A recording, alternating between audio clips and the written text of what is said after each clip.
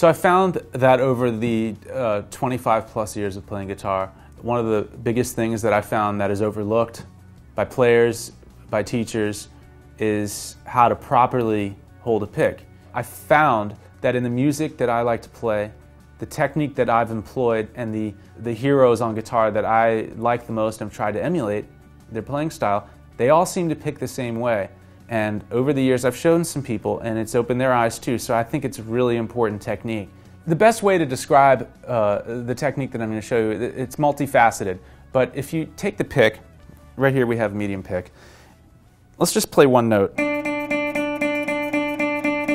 I'm playing in the middle of the guitar between the pickups. And I'm just playing right parallel with the string, the flat end of the pick. If I turn my hand under so that the pick is not perpendicular to the string, or parallel, it's more perpendicular like this, facing this way. So this, as opposed to this. It may sound like I'm picking harder and I'm actually not. What's happening is the angle has changed so that I'm using different muscle groups in my arm actually. I don't know if you can see my wrist. I'm curving it around, not too much, but just enough so that the angle is going this way towards the headstock, almost at a 45-degree angle on the back end of the pick. But I am picking straight down.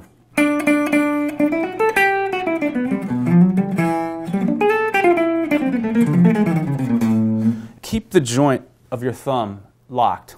Don't do this, because if you notice the angle of the pick, let's just do the open string. If I bend the knuckle, that's all it takes. The angle of my hand is the same. You may pick like this. If you pick like this with your hand up and around, this is with the knuckle bent, this is with the knuckle straight. You can hear right away, double in volume, warmer, more rounded. Some of my heroes, like George Benson, Grant Green, even people like Nile Rodgers, Cornell Dupree, some of the great rhythm players, Jimi Hendrix also, somehow if you look at pictures of them, they all pick this way, on the underside of the pick. And I don't know why that is, or why they all pick that way. It's just that I loved their playing, tried to emulate it, and when I was learning about picking and saw that they all picked the same way as opposed to some of the other guitar players I was seeing, it really kind of, a light bulb kind of went off.